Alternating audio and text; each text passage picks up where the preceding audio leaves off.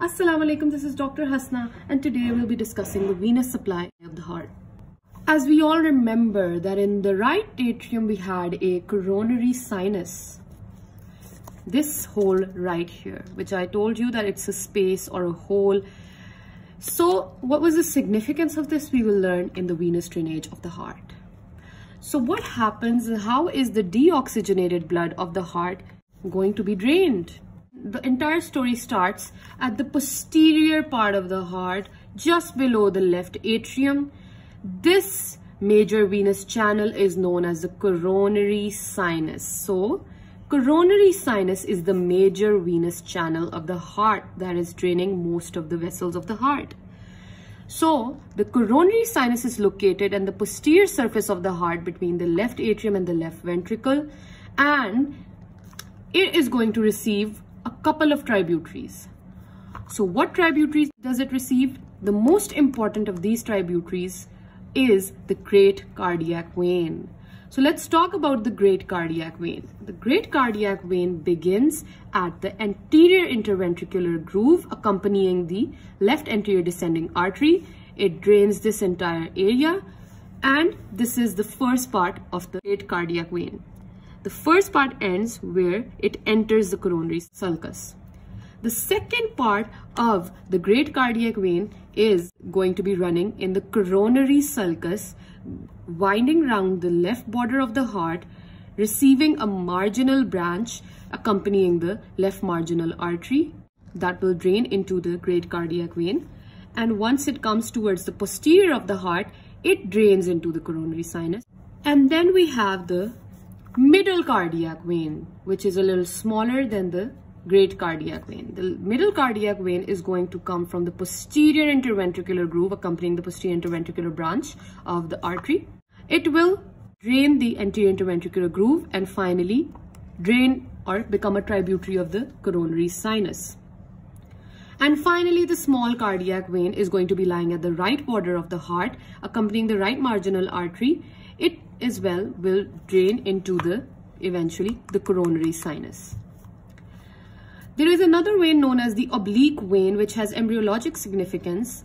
The oblique vein is going to be lying on the left atrium, and with the oblique vein and the great cardiac vein, when they meet, their meeting point is where the coronary sinus is formed. And finally, the coronary sinus carrying the deoxygenated blood obviously has to drain somehow into the right atrium because that is your deoxygenated chamber. So the coronary sinus opens in the right atrium through this hole called the coronary sinus opening, and the deoxygenated blood is then pumped to the lungs, and you know how the cycle goes.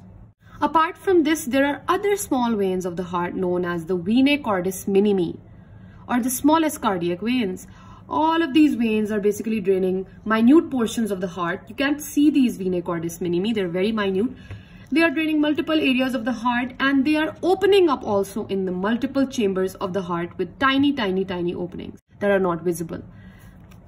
So that was all about the venous supply of the heart. So now let's study the nerve supply of the heart. The nerve supply of the heart is very simple since it's a viscera. The viscera is always supplied by autonomic nerves. Autonomic nerve stands for the sympathetic and the parasympathetic system.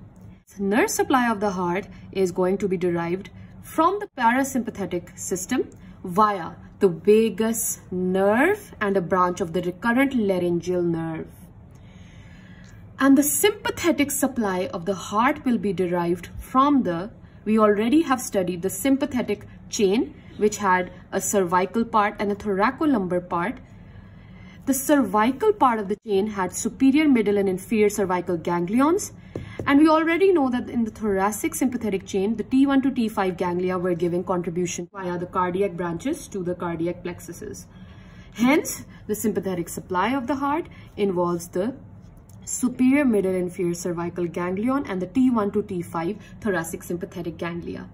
So this was a brief understanding of what will be supplying the heart. However, now we need to know how these will be supplying the heart.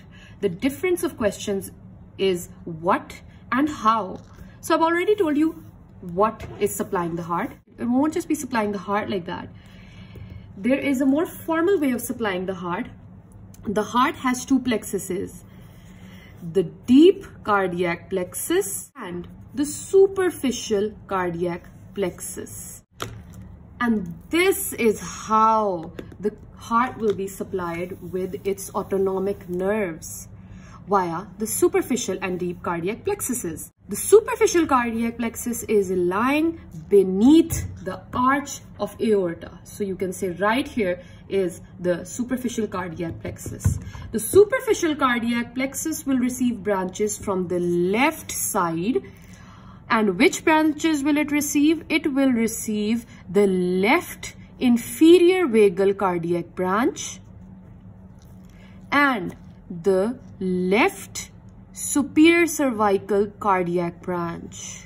These were the main supplies of superficial cardiac plexus, or you can say this is how the superficial cardiac plexus is formed via the cardiac branches of the inferior branch of the vagus and the superior cervical ganglion branch of the sympathetic chain.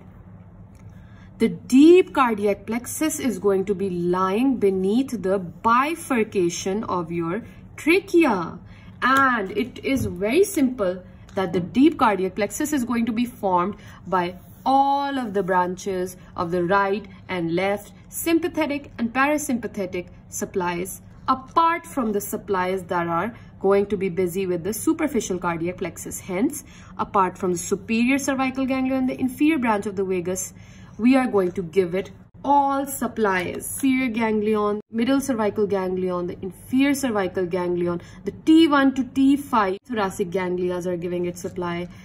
It receives the recurrent laryngeal supply, the inferior cardiac branch of the vagus. This was a brief understanding of the nerve supply of the heart, and that's all you need to know. Don't forget to subscribe to my channel. Thank you so much for watching.